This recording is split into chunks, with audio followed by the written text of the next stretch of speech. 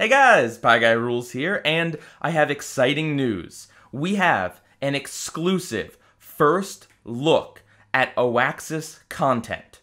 We've already looked at the website, which was accidentally leaked when someone forgot to make a bunch of pages private before they were supposed to go public. But today, we are going to look at an Oaxis trailer, as well as a sizzle reel of content that will most likely be on Oaxis. So, without further ado, let's just get right into it and look at the teaser trailer. Hey, show's about to start. Come on, let's go. Alright, I'm coming.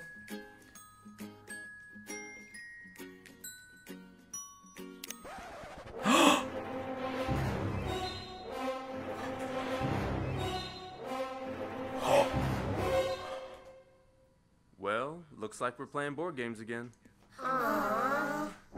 Okay, first of all, don't you be dunking on board games, Butch Hartman. I will have you know that Catan, Dominion, Magic the Gathering, these are all amazing fun things that are way better produced than Oaxis. Okay, but second of all, this setup doesn't make any amount of sense to me. This might have made sense 15 years ago when most people were watching live TV. If you just click on the TV, you could potentially see something that's maybe a little bit adult, although not that explicit if it's on network television. But anyway, sure, whatever. Today, though, most people stream media, especially if you're someone who specifically wants to watch something and make sure they are not watching other things that may be inappropriate for kids. You are using a streaming service. And if you're using a streaming service, you will never, ever, ever accidentally pop upon one of these horror movie scenes, unless you are actively ignorant. Because what happens is, A, you have to select what you are going to watch. You will never accidentally watch a horror movie because everything is separated into genres on all of these streaming services, and it should be pretty abundantly clear by the poster that it's a horror movie. And two, the thing that has existed on live TV for a long time, but especially is easy to see on all streaming services, is the rating and the content warning.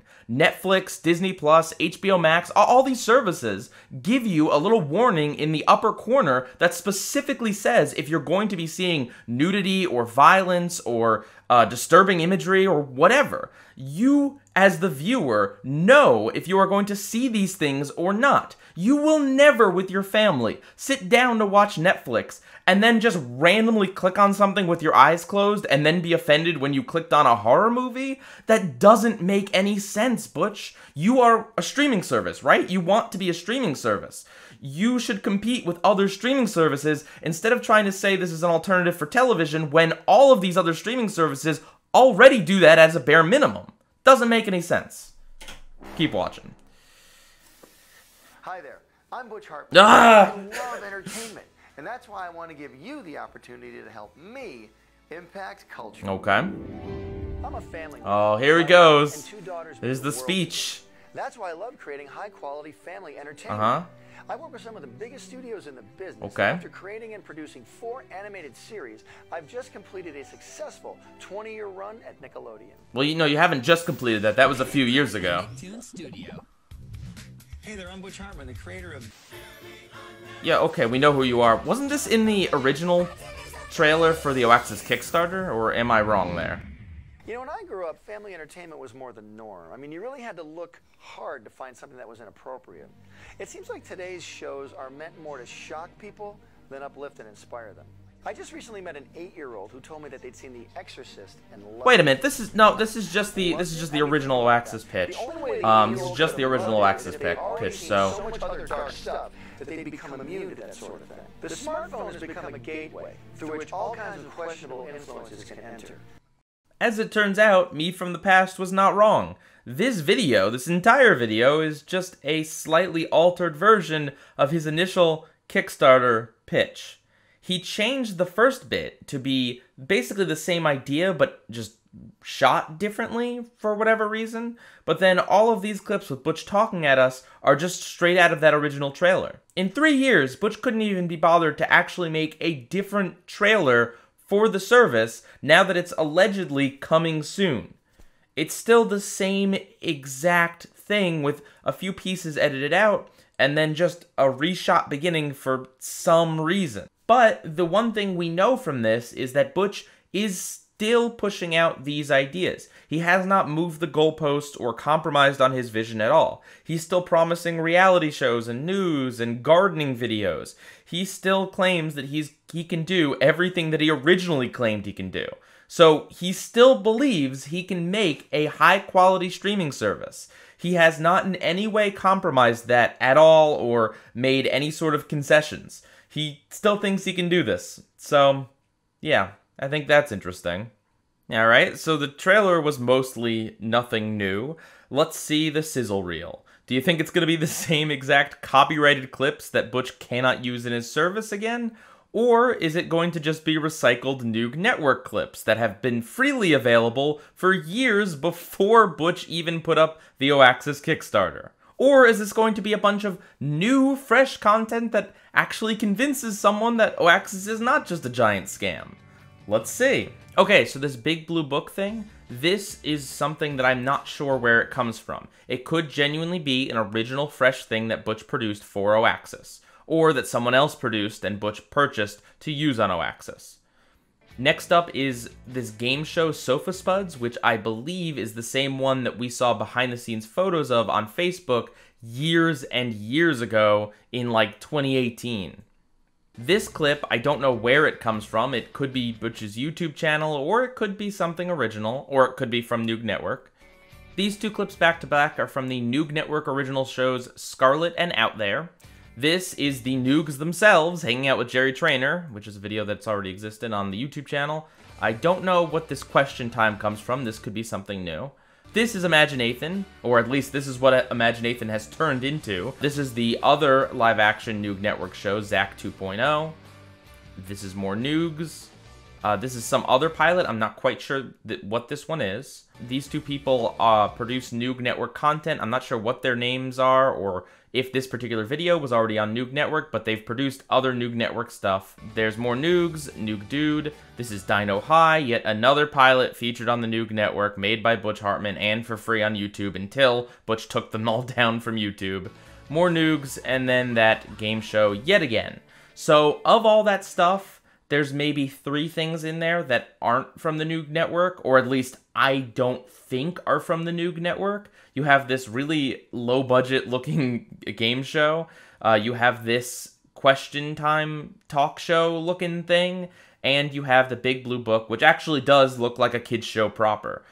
So, yeah, that's about it. For the most part, it's just stuff that's been produced a long time ago for the Noog Network, which is other failed streaming service that was available for free on YouTube, and now is all gone, so that I guess that they can put this up on Oaxis. It seems to confirm that Oaxis is going to feature heavily Noog Network recycled content. Will there be other stuff, new, fresh, interesting stuff? Possibly, but after 3 years, Butch still doesn't really have much of anything to show off here, other than these very scant clips that don't really tell us anything about the quality of these shows, other than the fact that most of them are just things produced for Noog Network already. So you might be wondering, where did I get these trailers from? Well, as it turns out, a Twitter user named Alex M. at Mr. Fancy Scarf has found Butch's private Oaxis Facebook group. It is a Facebook group that you have to answer questions to gain access to, where Butch has posted these 2 trailers and has been getting people still hyped up for Oaxis. And Alex writes for Alfredly, which is an animation channel in Espanol. And I would have ended the video there, but as always, I did a little bit of digging, because I find Butch just to be an interesting person, and I really want to know what he thinks about all of this. I've looked into live streams in the past, and he's given really indirect answers to how he feels about online harassment or whatever, but I found something on his podcast, Mad Hustle, based on his book, where he tries to help you achieve your dreams, in which he talks pretty directly about flack he's gotten online, and this is what he thinks about it. There are some people out there who do horrible things, and horrible things are said about them. Right. Now, that's one situation. But I'm talking about the person that's out there trying really hard. Oh, my Star Trek sound effects are on. I'm talking about the person that's out there that's really trying hard to make a go of it, that's really got a sincere belief that they can do something cool. They're working really hard, and then people start attacking them online. for no reason. Right. Now, I've been attacked online for no reason. Right. And when it happens, you're like, wow, okay, let me examine myself. Maybe something did happen here. And then I start looking at it and you're like, I don't know what these people are upset about. What did I do? And then you start second guessing yourself, like you said. And then you can start putting yourself in a prison because you believe, well, maybe you start to think you're crazy. Like maybe I did do something wrong. And then you realize I didn't do anything wrong. I didn't say anything wrong. Right. But people can misinterpret it. Or they can. I remember the time they were pulling like things out of context from my YouTube channel. They were pulling things out of context and making their own videos out of them. And the saddest part about that is these people will do all this work. They'll spend so much time editing videos, taking my videos, re-editing them, making them sound the way they want them to, and they make about $5 on YouTube for doing that. I know. And they'll spend hours and hours, and they'll get a couple 100,000 followers or views because they'll use my name, the name that I've worked 30 years to build. They'll use my name to get their 100,000 views or whatever, and they make $11 on YouTube in the process, or maybe it's $50, and they feel like they've really accomplished something. But in reality, when you tear somebody down, whether it's me or somebody else, when you're tearing people down, you are going to reap what you sow. Well, it's going to come back. That is for sure. And that's what we don't want you guys doing. That. I know the mad hustlers out there would never do that. No, that's not who they are. No way, Jose. But if you do know of anybody that does get, does unfortunately falls prey to these predators out there that want to come and destroy you, then you can help them out. Negative, angry people. Yeah. Ooh, so there's a lot to unpack in there.